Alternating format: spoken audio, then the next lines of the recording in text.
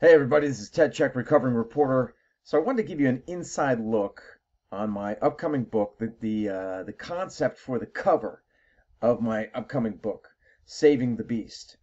So, Saving the Beast, a recovering reporter reflects on America's broken media and how to fix it. That's the long title.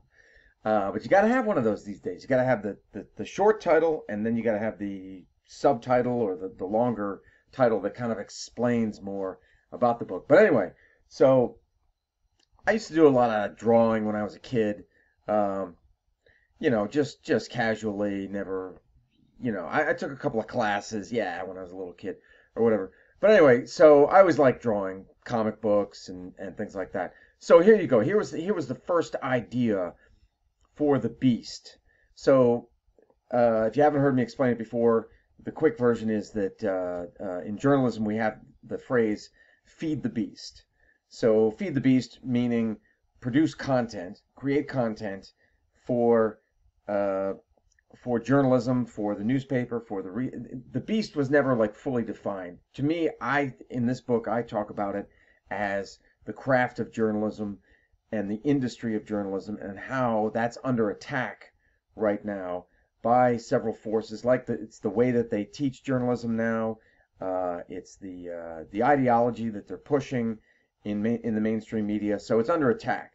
It's under attack by fake news. So I'm like, oh, why don't I have a beast, a literal beast, an embodiment, a physical embodiment of the beast, and it's caught in a trap, like a bear trap, if you will. Here's the chain for the bear trap, and the bear trap is fake news. So this kind of represents what is trapping the beast, fake news.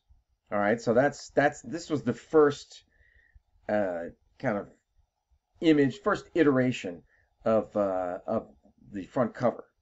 Now the second one, and let's get to it here. Here we go. Here's the second one. Little more detail.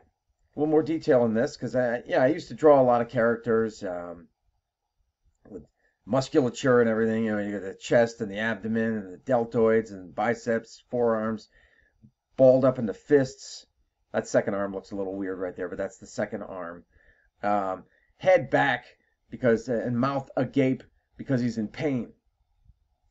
His legs, hairy legs, got to have the hairy legs because it's like a werewolf. That's kind of the way I envisioned the beast, was as a werewolf. And then here we go, fake news again with the chain and the teeth.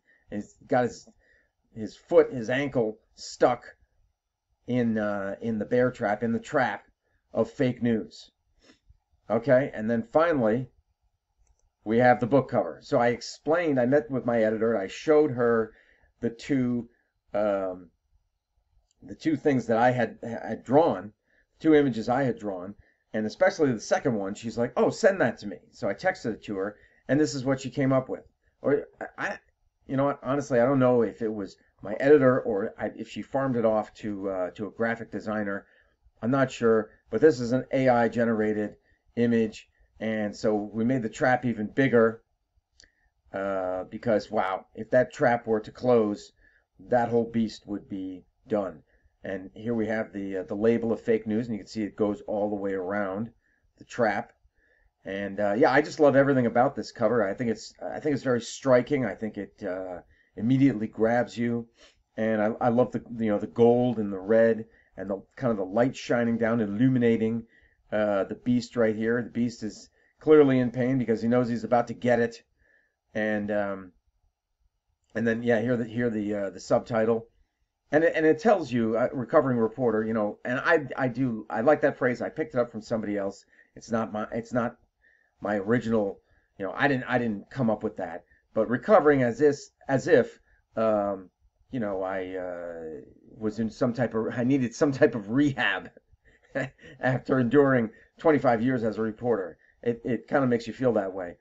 So that's why I said recovering reporter, and it also shows that I'm coming from a standpoint of knowledge, of intelligence and professionalism. I know what I'm talking about. I know what I'm talking about. So at least I think I do. But yeah, so I just I wanted to give you a little behind the scenes look here at how I came up with the cover for this, because that was very important to me as well. It's part of the creative process, coming up with the cover idea. You have to have one that generates interest, that is eye-catching, and hopefully this does that. Hopefully this accomplishes that. I'd like to think so. I like it. I don't know. I've heard other things. I ask people their opinions, and it's here or there, and whatever. I don't care. I'm so why did I ask for their opinions, right? No. I think it accomplishes what I want with this book, and so there you go. Hope you like it. I hope you like just me kind of showing you a little behind the scenes look on how these at least for this book, how the idea germinated, how it progressed, and yeah. So let me know your thoughts. I will keep you updated. Yeah, we are less than a month away, hopefully, from launching the book. So yeah, I appreciate everybody supporting me, and happy that you are on this ride with me, and taking it to the moon, to the moon. All right, talk to you later.